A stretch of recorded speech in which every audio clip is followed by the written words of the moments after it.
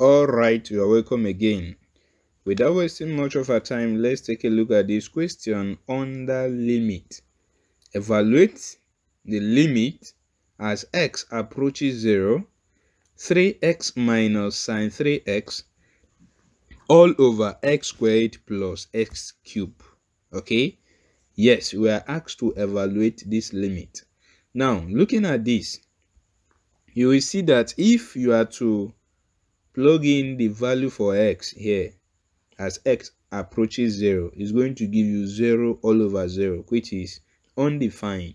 So that is to say there is a need to work on this particular expression or on this limit so that it will not give us an undefined value. Okay, so we are going to work on it and it's going to return real value to us.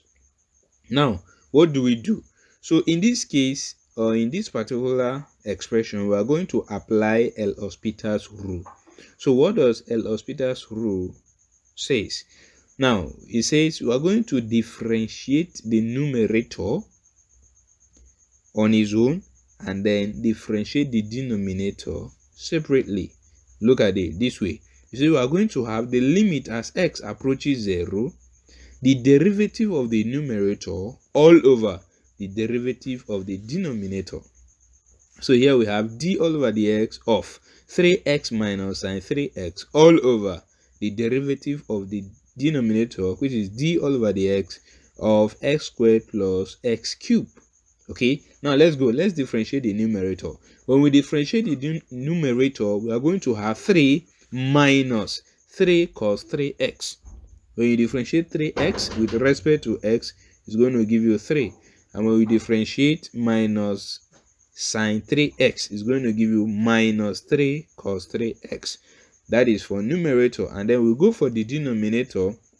When we differentiate x squared, it's going to give us 2x. And when we differentiate x cubed, it's going to give us 3x squared. Right? Good. Again, let's plug in the value for x, which is 0. So in the numerator, we are going to have cos 3 times 0 is 0, right? We're going to have cos 0, and cos 0 is 1. So 1 times 3 is going to give you 3. So in the numerator, we are going to have 3 minus 3, which is equal to 0. And then in the denominator, 2 times 0, 0, plus 0 squared is 0, multiplied by 3 is 0. So in numerator is going to give us 0, and then denominator is going to give us also 0, which is still undefined. So we are going to apply this again. We are going to differentiate it again. Differentiating for the second time, we are going to have 9 sine 3x all over 2 plus 6x. Look at it. When you differentiate 3, is a constant, it will go.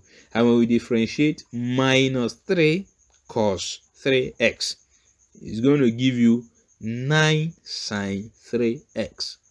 Are we together? All over in the denominator, when you differentiate 2x, it's going to give you 2. When you differentiate 3x squared, it's going to give you 6x. Let's go again. Let's plug in the value for x, which is 0. So in the numerator, we're going to have 9 sine. 3 times 0 is 0. So we're going to have 9 sine 0. Sine 0 is going to give you 0. So 0 times 9 is 0. So in the numerator, we're going to have 0 all over the denominator is going to give us 2. 0 all over 2, which is not still what we want. We're going to go again and differentiate for the third time. And then possibly this will be the last. Okay, now let's go. When we differentiate for the third time, 9 sine 3x, what will it give you? It's going to give you 27 cos 3x, right? Yes. And then in the denominator, when we differentiate 2 plus 6x, it's going to give us 6. Again, for the last time, let's plug in the value for x, which is 0. So in the numerator, we're going to have 27 cos 0. Cos 0 is 1. So 1 times 27 is 27 all over 6. So here we have 27 all over 6. Now let's reduce it, okay, to the lowest term. is going to be 9 all over 2. That is when you divide numerator by 3, it's going to give you 9. Divide the denominator by 3, it's going to give you 2. So here we have 9 all over 2. So therefore, when we evaluate the limit as x approaches 0, 3x minus sine 3x all over x squared plus x cubed is going to give us 9 all over 2. Alright, are we together? Yes. Thank you very much for watching. Please, if you are new to our YouTube channel, do well to subscribe if you have not. Like and share our videos. Stay blessed.